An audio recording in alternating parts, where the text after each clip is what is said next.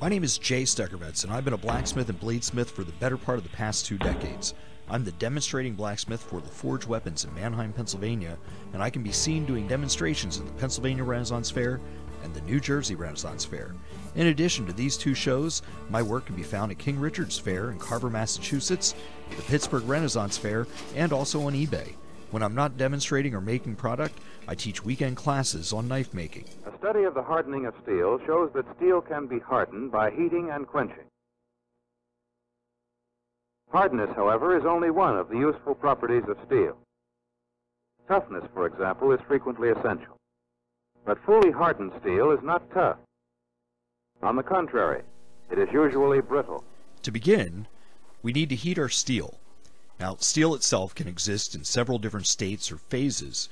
For our purposes here, we'll keep it simple and we'll say the steel is in a ferritic state. It needs to be heated to a point where austenite forms, and with most common steels, this is above 1340 degrees Fahrenheit. A simple test is to take a magnet and place the heated steel on it, as austenite is non-magnetic. Once our steel hits this temperature, it's allowed to soak to ensure uniform transformation.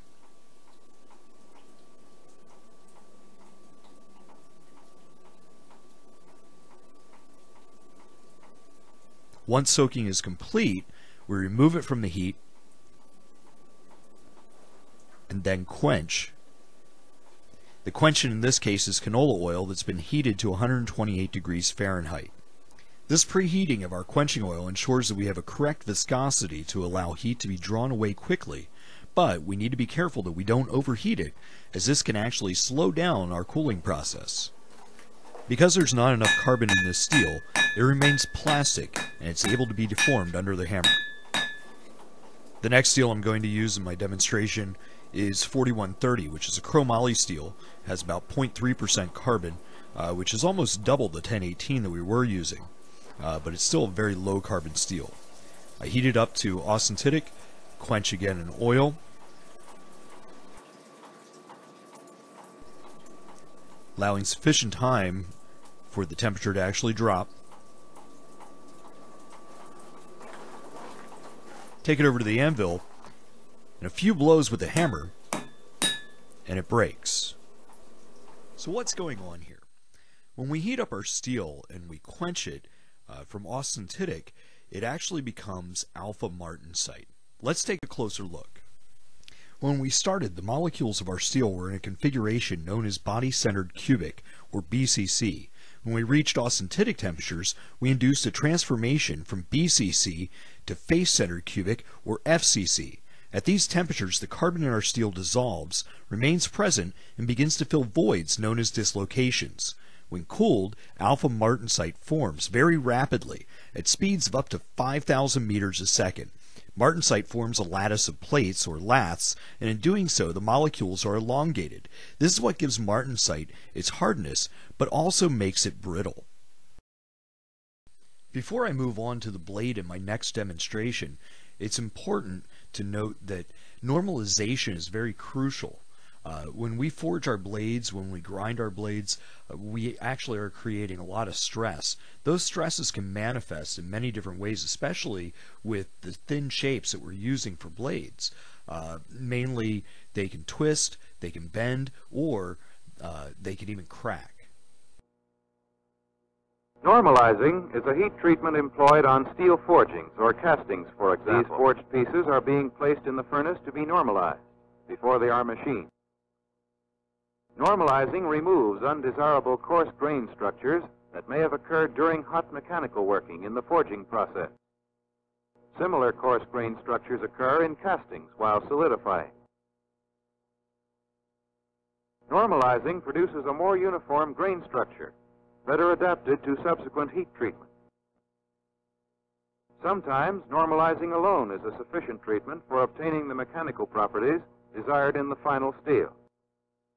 In normalizing, the steel is heated to a temperature from 100 to 200 degrees Fahrenheit above its upper critical temperature. In this case, 1600 degrees. Here again, the parts are held at sustained temperature until they are uniformly heated. After heating, they are removed from the furnace and cooled in still air.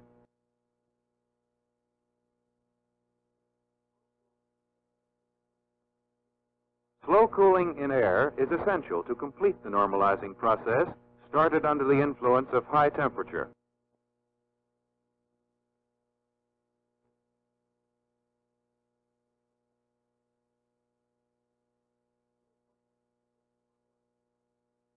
Here is what happens during the normalizing process. Before normalizing, the crystal structure at these 2 points looks something like this: coarse and non-uniform. Notice the considerable difference in the size of the individual crystals. Furthermore, the crystals in the wide section are relatively larger than those in the narrow section.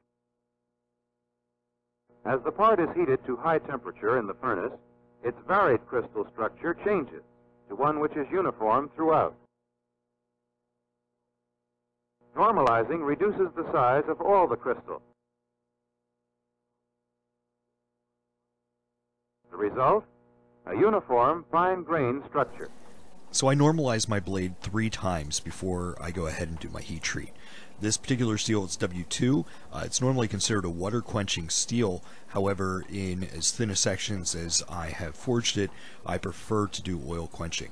Once it hits austenitic temperature, I go ahead and place it directly into the oil, rocking it back and forth to ensure that I'm bringing that temperature down as rapidly as possible. Once all activity is stopped, I can then go ahead and take it out. Now, when we're doing this, we're forming that alpha martensite. But alpha martensite is too brittle for us to actually make a decent blade out of, so we need to convert that alpha martensite into beta martensite in order to give it the toughness. So when we place it into our heat treat oven, we're raising that temperature back up, and what we're doing is we're forming sort of a compromise between our molecular structure.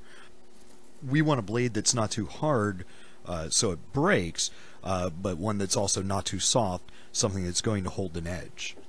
Now, the time and temperature at which we do this varies upon the thickness and the composition of our steel. But I typically do more than one tempering cycle, and I'll start at a lower temperature and slowly raise that up by about 25 degrees each cycle until my desired toughness and hardness have actually been reached.